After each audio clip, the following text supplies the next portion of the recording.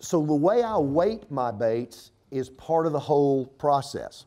It's very simple to do. Go to tackle store, go to Walmart, wherever, and go buy some rubber core sinkers. Remember the ones you used to catfish with? Got a little piece of rubber in the middle of them. Pull them. You want 1/4 ounce ones and you want 1/8 ounce ones. The 1/4 ounce ones I tend to use for the 5 1/4 inch baits. The 1/8 ounce ones I use for 4 1/2 inch baits, the little smaller jerk baits like this one right here. So you can see there's two major sizes on that right there. But I will take and hang that weight on the hook. What you do is go to your kitchen sink, fill it up. Your wife will think you're getting ready to do the dishes, but oh no, no, no, no, no. We're fishing. Fill it up with cold water, as cold as it will run into your sink. Because colder water is more dense. So it's very critical that when you weight this, that it's weighted just right in your sink in cold water so that when you go to the reservoir and it's cold, it does the same thing. So I will first change my hooks on all my jerk baits. I want the sharpest hooks I can get. I have no hook affiliation, but my favorite hook is a Gamakatsu. Sharpest to me, the easiest to get a hold of. But on the 5 1/4 inch baits, I changed to number 4s. And on the 4 1/2 inch baits, I generally use either a number 5 or a number 6. I like the 5s a little bit better. So I put the hooks, new hooks on it. I hang the weight on this front hook, and it goes straight to the bottom of the sink. Don't panic. Take your side cutters, nip a little bit more of that weight off there.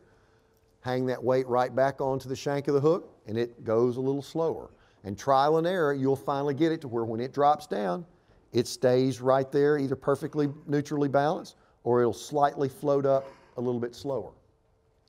Crimp that weight on the front of the shank of the hook, then take a suspend strip or suspend dot and put it right under the bill, not on the bill, right under the bill.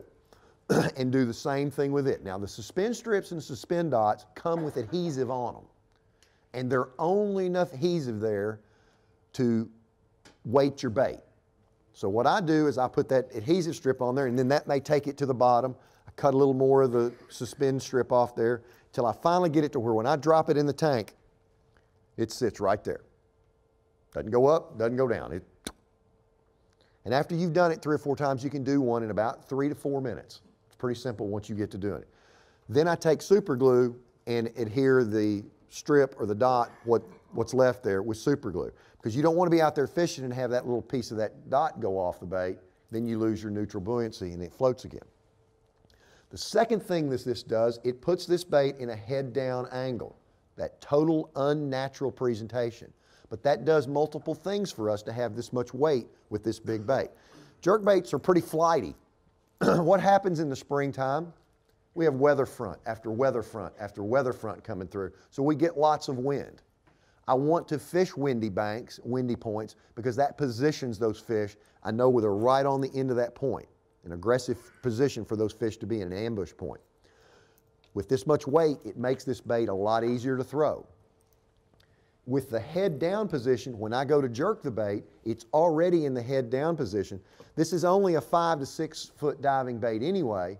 It's already headed down. Now I've gotten another foot to 18 inches. So now it's a 6.5 foot to an 8 foot diving bait. Think back to that clear water situation. If it's in 6 feet of water, he's in 30. When you make the cast, you weight the bait, now it's in 8 foot of water and he's in 30. He can see that bait a heck of a lot better because he's 2 feet closer to it. Does that make sense? Okay. But what I like to do is I like to take and put a false eye on my bait, because most crankbaits come with them, but jerk baits don't. I take and use my Sharpie and I put a false eye on there about 3/4 the size of your little fingernail. Now, when I show this bait like this, you guys see that I have a fishing lure in my hand when I move it around, right? Now, when I turn this bait, what are you looking at now? What are you focused on now when I move it? Black dot. Move the bullseye. Move the bullseye forward so that when that fish is going for the head of that bait, he gets better hooks. You're not going to get more bites by doing this, but your hookup ratio will be thousands of times better, particularly with a jerkbait, because this bait is a bait in which you get a lot of slashing bites. They're not really, because it's moving when in warm water, it's moving. But when he can focus on it, he gets the whole thing, and you hook them and you catch darn near every one of them that way. Yes, sir. Now, do you only put generally the black spot on one side? Or No, I just do this I put it on both sides. Okay. I do this so that I can show you how it looks, but I do it on both sides.